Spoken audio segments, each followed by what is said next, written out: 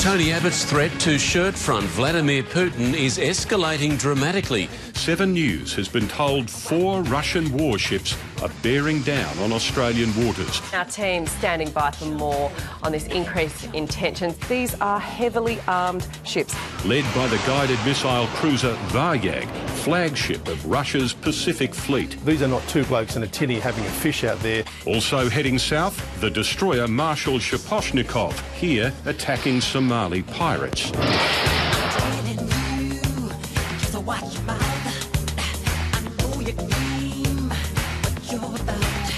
In diplomatic terms, it's a worrying development for the Abbott government. This is Vladimir Putin saying to Tony Abbott, you want to get tough with me? Well, here I am, and here are 4 of my 270 warships. All 4 could be sitting off Brisbane by Saturday. It's a very old-fashioned thing that the Russians are now doing. This is a stunt. You can take a person out of the KGB, but it's not always easy to get the KGB out of the person. He's not going to be shirt-fronted. Who's the tough guy now?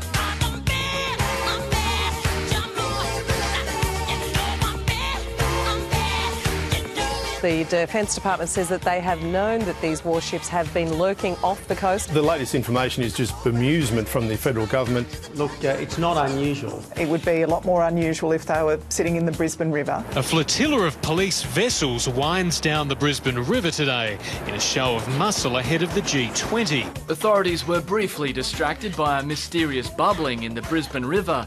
They discovered an outlet pipe and not Russian frogmen. At this stage, I think people just need to take a chill pill. I say to you, don't worry.